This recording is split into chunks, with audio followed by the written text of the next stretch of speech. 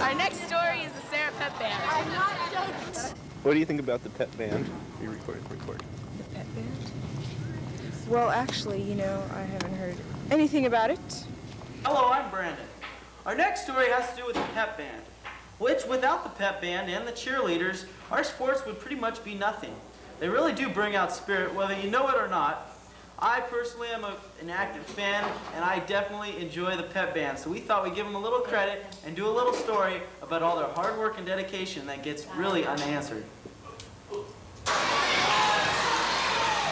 My name is Jason Crane. I play the trumpet. I try really hard too.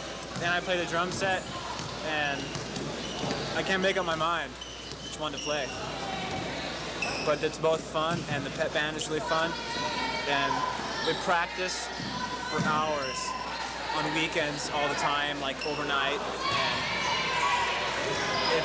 it's really worth it, and it really pays off. And I couldn't think of anything better to do with my life than pep band. Okay, my name's Steve Wilkin. I'm in the pep band. I play the tuba. We played most basketball games, varsity games. It's pretty fun.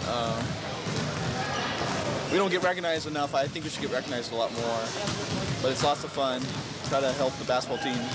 Hi, my name is Joe Blockus, and I play the baritone saxophone. And I think pep band is important because it supports the basketball team and shows spirit and gets the crowd going. That's all. I play valve trombone. This is my third year. It's pretty fun sometimes, and there's a lot of people to play for. Otherwise, it gets really boring. And that's about it.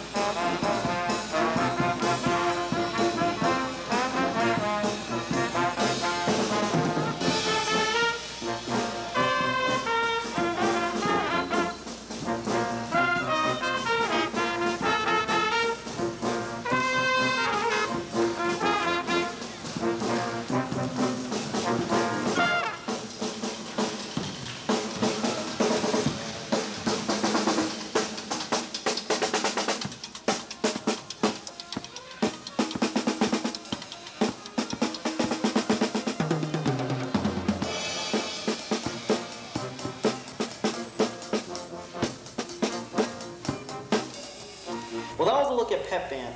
I hope you will support them as well as I will in the upcoming events at Serra. For Serra Scene, I'm Brandon. Bye.